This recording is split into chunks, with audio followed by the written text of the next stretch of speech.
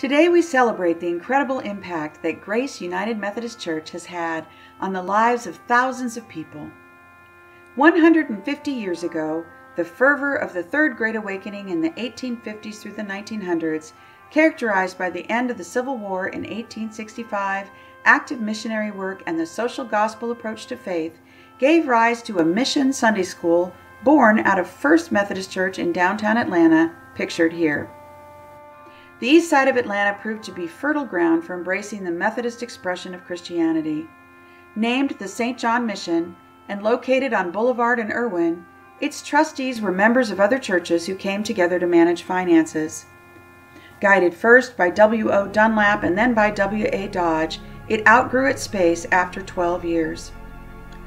By 1884, this new building housed the congregation at the corner of Boulevard between Houston and Kane Streets and was known as the Boulevard Church. The new church was chartered as Grace Methodist Episcopal Church South, meaning it compromised on John Wesley's stand against slavery. This designation stood until 1939, when the North and South designations were ended. Unfortunately, as we know, even then, the racial distinctions between people still carried on. Reverend M.H. Dillard was appointed pastor, and in its first year, membership increased by 170%. The congregation continued to grow, and in 1906, built this new building known as the Highland location at the northeast corner of Highland and Boulevard. Its opening ceremonies in June spanned over a week. At that point, Grace paid it forward and started a new Sunday school on North Avenue, which then grew into the North Druid Hills Church, pictured here. Then tragedy struck. In May 1917, a fire burned through the Fourth Ward along Boulevard from Decatur Street to a couple of blocks north of Ponce. The church was completely destroyed by the fire, along with the homes of 90% of the congregation. This was all that remained of the cherished church after the Great Fire. Though the country was in the midst of a world war, the congregation quickly constructed an all-purpose building to house meetings and classes, while this sanctuary was being built. By 1922, Grace had the largest Sunday school program in all of Georgia across denominations. Construction of the new Ponce de Leon sanctuary was completed in 1923. In 1954, the church was expanded again, with changes in light fixtures, new woodwork, and more. The 3 arched openings in the back of the choir loft contained red velvet drapes. From the beginning through the 1960s, the congregation of Grace Church continued to grow. This photo from January 1960 shows 400 people joining the church on a single Sunday. The civil rights movement of the 1960s brought great changes to Atlanta. Fear caused white flight and major shifts in demographics in the city. Grace was part of a response by pastors in support of racial equality, but Sunday still remained the most segregated day of the week, and racism continued to be a powerful force in the community and in the church. Still, Grace continued to grow. In 1969, the deteriorating multipurpose building was razed and replaced by a modern structure. In 1971, we celebrated 100 years with many commemorative events. A final sanctuary renovation occurred in 2006, with changes to the choir loft and windows, and additional pipes and ranks were added to the organ. Over time, beautiful stained glass windows were added to the sanctuary. This is Grace Church today, but of course, as we all know, the church is not a building, the church is not a steeple, the church is a people.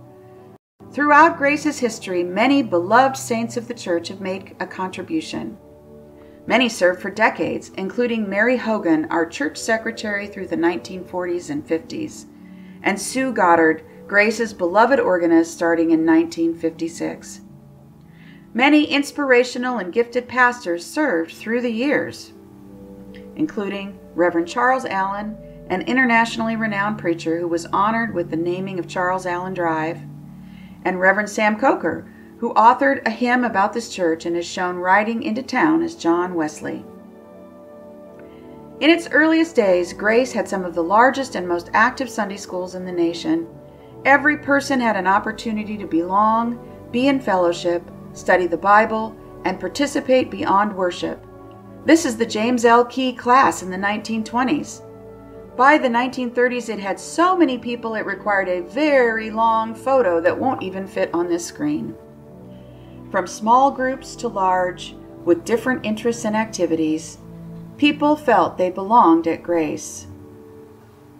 Groups abounded for all ages, from older to younger, for women and for men. From the beginning, music has filled the church. Congregants have used their voices and instruments to inspire and give praise to God. Youth and children's choirs taught young people to read music and sing together in praise. And bell choirs provided chimes of grace. Musical talents were contributed in many different configurations, styles, and instruments. Special musical events with orchestras and guest choruses have continued to be the delight of the community. Grace even had a nationally televised Christmas concert with the Bill Baker Festival Singers. High holidays of the season were celebrated with color, creativity, and joy. Grace has even experimented with innovative Sunday morning experiences such as the Broadway Brunch to invite new participation. Over the years, as Grace's membership began to spread to the suburbs and Midtown experienced a decline in business and housing, the membership of Grace also declined, and around 2014, the congregation faced the possibility of closing Grace Church. Around that time, the General Board of Global Ministries for the United Methodist denomination began to explore relocating its headquarters from New York City. Atlanta and the Grace Complex were a perfect match. Major renovations transformed the education wing of the building into offices and meeting rooms. Now, the beautiful Grace building continues a tradition of service and mission by hosting many gatherings from around the world. In its call to feed the hungry, clothe the naked, and care for those who are forgotten, Grace has been a center for global and local mission work, such as medical mission teams to other countries, blood drives, needles and prayers, food trucks, collaboration with Action Ministries providing meals and after-school programs, weekly tutorial classes for neighborhood children, community events and daycare programs, and the help ministry of outreach to our unhoused citizens. During the pandemic, teams provided school lunches for kids in our neighborhood, and over $4,000 was raised for the community food bank.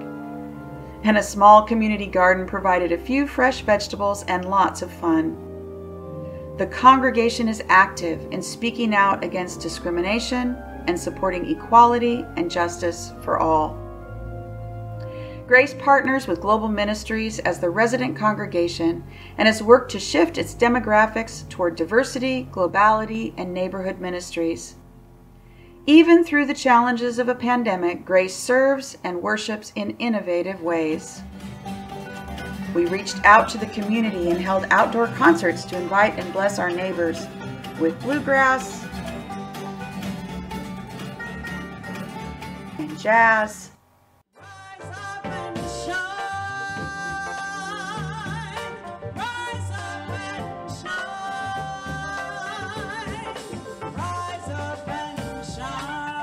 And just over a year ago, our sanctuary hosted a TV broadcast of the Capital City Opera performing Handel's Messiah with masks on. The congregation of Grace United Methodist Church continues to discern the next phase by building partners in mission and ministry that will continue this great legacy as a body of believers deeply engaged in mission, through feeding the needs of others, reaching out in partnerships to serve and make disciples, and welcoming all people into a community of God's love. As Willard Hurst said at our 100th anniversary celebration, as inspiring as our history is, our emphasis is constantly on the future. Grace, located near the center of this dynamic city, has the opportunity to provide a major part of the spiritual and moral leadership for Atlanta, through its own programs and through the influence on the lives of its members and connection to the city's leadership. This is the unique excitement of being a member of Grace. Over 150 years, Grace has had thousands of baptisms, thousands of weddings, and tens of thousands of disciples converted or strengthened through its ministries. What an amazing grace indeed!